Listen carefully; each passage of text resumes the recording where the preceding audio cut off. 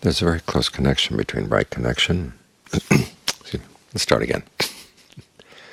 Very close connection between right concentration and right resolve. The story has it that after the Buddha had tried many false starts, gone down many dead-end roads toward the goal of awakening, he finally got on the right track when he remembered that he had sat under a tree when he was a child, and the mind had gotten into right concentration, the first jhana,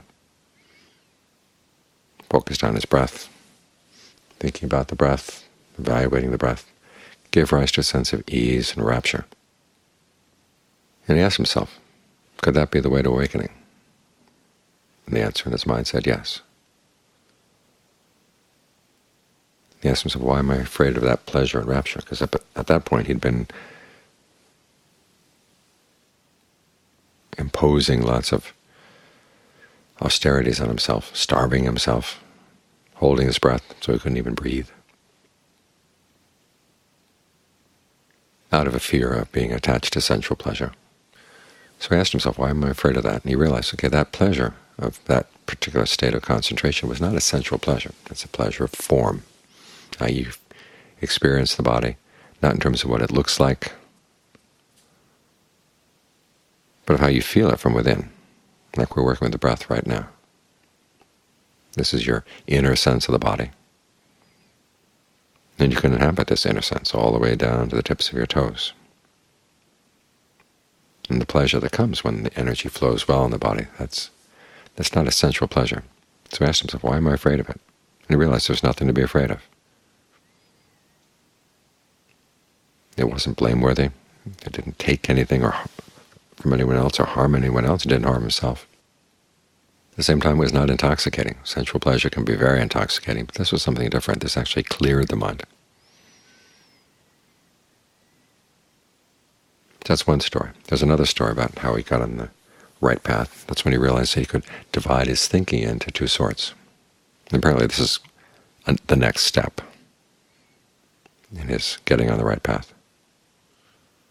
On the one hand, there was thinking imbued with sensuality, ill will, harmfulness. On the other was thinking imbued with renunciation, non-ill will, harmlessness.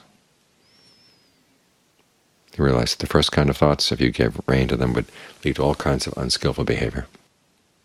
It would also not be conducive to getting the mind in right concentration, whereas the other ones were conducive. You had to see the dangers of sensuality, and that you'd be better off not spending your time thinking about how much you would like to have this sensual pleasure or that sensual pleasure, or how you're going to plan this one or plan that one. The mind is better off just dropping that kind of thinking. Same with thoughts of ill will, thoughts of harmfulness.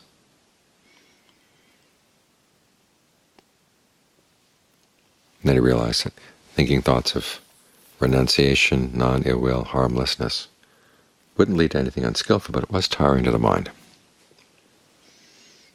And that's how he got the mind into right concentration again.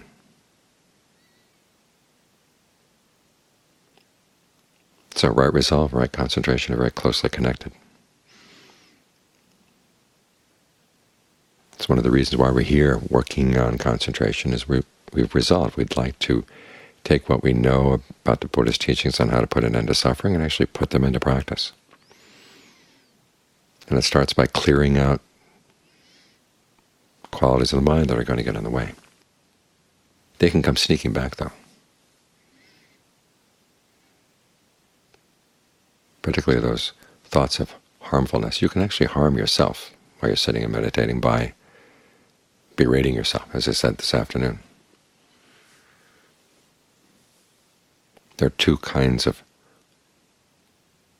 self-criticism that you can do during the concentration. You find yourself wandering all over the place, and you've got to be firm with yourself on the one hand. You can't just say be friends with your anger, or be friends with your lust, or friends with your fear or greed. You have to step back from them. As the Buddha said, if you can't see these things as something separate, you're not going to be able to deal with them. There's an awareness in the mind, but there are these thoughts. And you ask yourself, why do you go for them? I mean, the fact that they appear in the mind, that's the result of past karma. But if you go for them and feed on them, okay, that's present karma. Yes, so what are you doing? Here you are sitting with your eyes closed. To all the world, you look like you're meditating, but you're not. And the times when it is helpful to come down hard on yourself for that kind of thing. Otherwise, the mind will find some little way of sneaking back in again.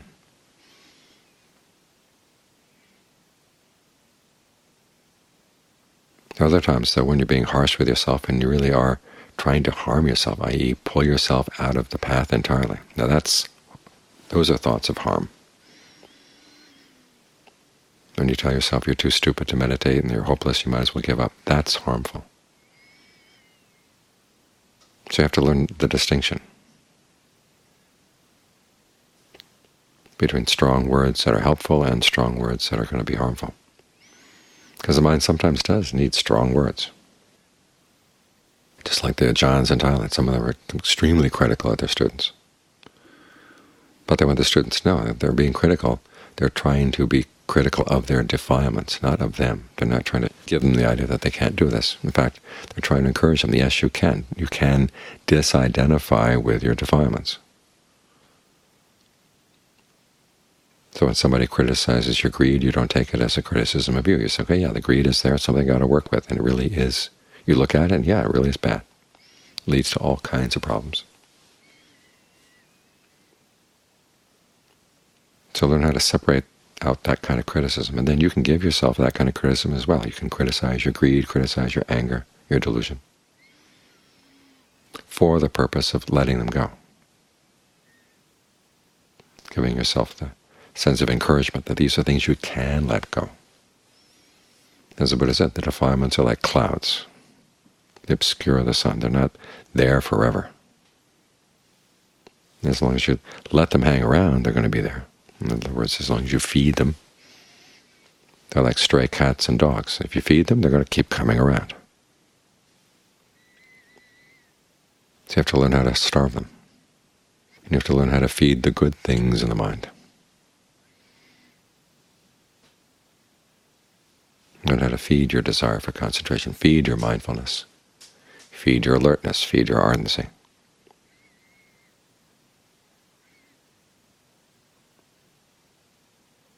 So take care in how you talk to yourself as you're meditating.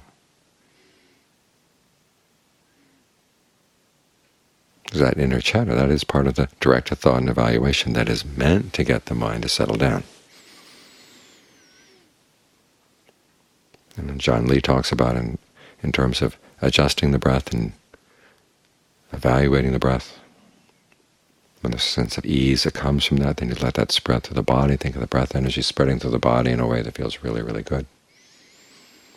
Okay, that's one kind of directed thought and evaluation in getting the mind to settle down. The other kind is the encouragement you give to yourself.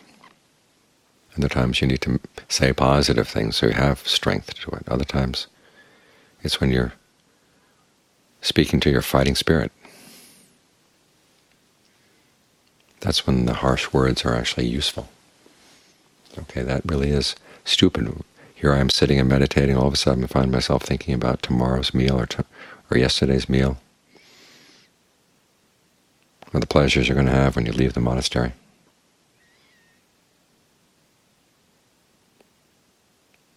That's a waste of the time right now. So if you can separate the defilement from yourself, then you can criticize it as much as you want.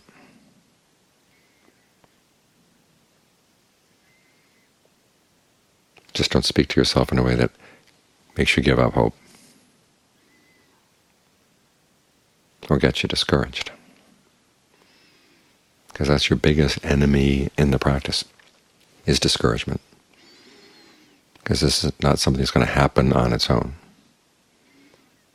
You have to have the strength of mind. Your morale has to be good.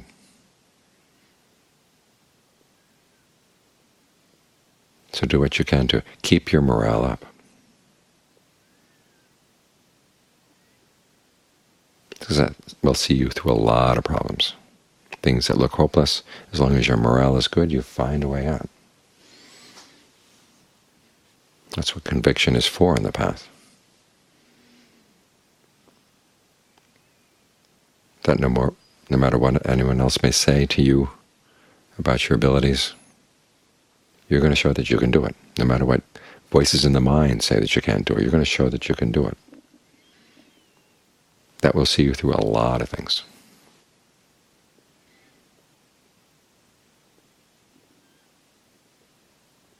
So learn how to listen to harsh words. If they're aimed at your defilements, it can actually be good for you. If they're aimed at you to discourage you, just let them pass.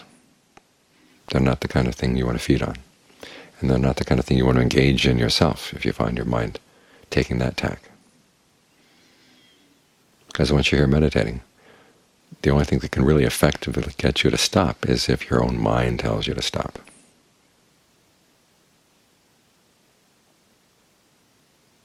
So as long as you don't listen to that kind of speech inside, or don't engage in that kind of speech inside, okay, you can keep on going.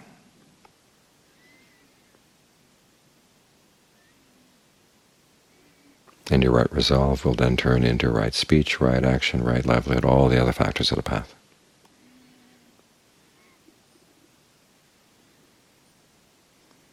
That's how we get results.